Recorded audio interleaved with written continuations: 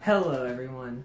Today I will be talking about Fahrenheit 451 and the deep effects it had on society 60 years ago and the impacts it still has today.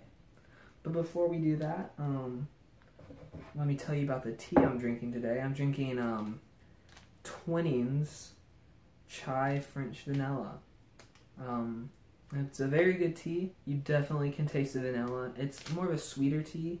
I like the stronger stuff, and so it's not my favorite, but it does taste good. I'm more into green teas, but this is today's tea. Twinings Chai French Vanilla. I'd still recommend it if you like the sweeter teas. Ray Bradbury wrote this book in 1951, as fast as anyone ever could really write a book.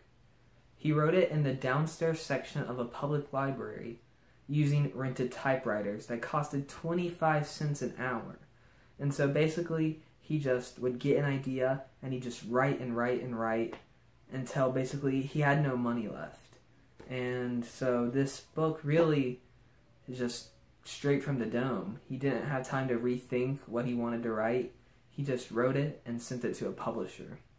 I really enjoy Fahrenheit 451, and I think most readers would if they have a love for reading, and especially dystopian futures.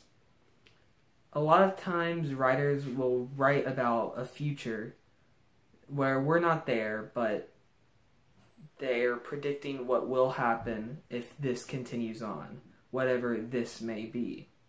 And in Ray Bradbury's case, it was the television. 1950, the television was getting very, very big and very popular. Radio was already starting to die out in homes. Most people didn't listen to the radio in their homes anymore. All they would do is watch TV. So a lot of formats were starting to die. And Ray Bradbury wrote this, and he sort of basically saw what our reality is becoming today. People not reading. So it takes place in the early 24th century, so we are still a ways away, but we can see a lot of what he was talking about in this book that came out over 60 years ago. This book follows Guy Montag, a fireman. But in this universe, a fireman isn't what they are today. They're literally a fireman. Instead of protecting people from fires, they start fires. And basically, they just sit around and train all day until they get a call saying that a house or a library that has books in it needs to be burnt down. And they go and they just burn it down. And basically, the guy, that's his name, Guy Montag, he realizes what he's doing isn't exactly right, but he doesn't know why. He doesn't know why he wants to do something different. He just has that feeling in him from someone interesting that he meets along the way. In this society, books are illegal. All anyone does at home is watch TV and basically live in virtual reality experiences, which I think is very interesting, how in a lot of ways Ray Bradbury predicted what we'd be doing today, living in virtual realities. In a lot of ways, like the book portrays, people are just tired of their own lives. They're not interesting enough to want to live them, so they live other people's lives through TV or virtual reality. It doesn't describe it in too much detail, it leaves it very vague, but if one of us were to read it, we'd probably think of VR headsets.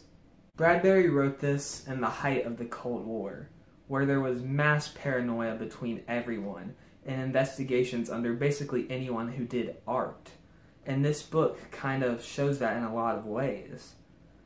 Everyone at the time in 1951 was scared of nuclear war. And that's why no bullets were fired during the Cold War. Because if one bullet was shot, then that could set off a whole nuclear war and basically be the end of mankind. And we see this a lot in the book, the paranoia and fear of the government.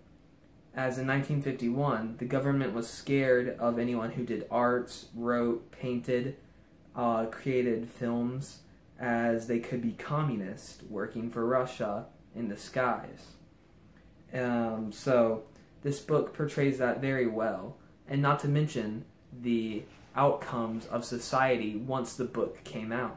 This book alone started investigations from the FBI, as they thought maybe Ray Bradbury might be a communist as well, which is sort of what he feared and was talking about in his book, is what happened to him. The government was paranoid about him being a communist for having the ability to write and create something. Bradbury wrote about the future he didn't want to happen. He believes that books are a necessary part of our life, and without them, we'll be nothing but mindless zombies who have no brain functions of our own. And I think he's 100% correct with that. Fahrenheit 451 shows a lot of ways that our society is going down. That the only people smart enough to have their own lives and wills are the people creating television and entertainment and media, and everyone else is just a sheep consuming all of that. And our society is starting to go more and more that way, and that's something that Bradbury saw. And he believes that, you know, we need books, and that's what this is saying. So Guy Montag, he decides not to burn down a book. He keeps a book for himself, and that's sort of what changes his life. And I don't want to spoil too much of the book because it's not that long, and so even saying a little bit can spoil a lot. But in a lot of ways, Guy Montag is not a good person, but he's also a good person. And by that I mean, Guy Montag is supposed to represent us as a reader. We're supposed to come to realizations about our own society as well through reading this book. And I feel everyone can benefit from reading this book because it can make them think about their own lives more and more. I think this will go down as one of the best classics of all time. It demonstrates heroism, it demonstrates love and compassion, and just the ability to freely think. I feel like as a society that's what we're losing, the ability to freely think. In 1951, right after Bradbury had finished writing his book, he needed a title. He was going to originally go with The Fireman, off of another short story he had written, but he ultimately decided against that. So, he called his local Los Angeles Fire Department and asked them at what temperature does paper burn, and they gave him 451 degrees.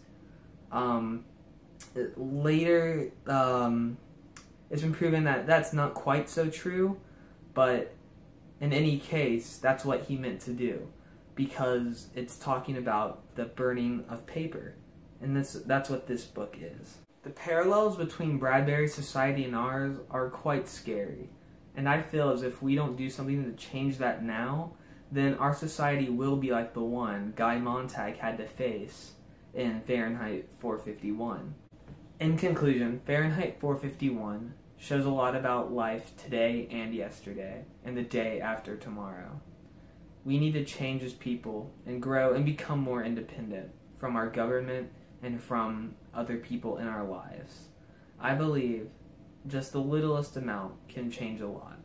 So, I'd 100% recommend you to read Ray Bradbury's Fahrenheit 451 and let me know what you think.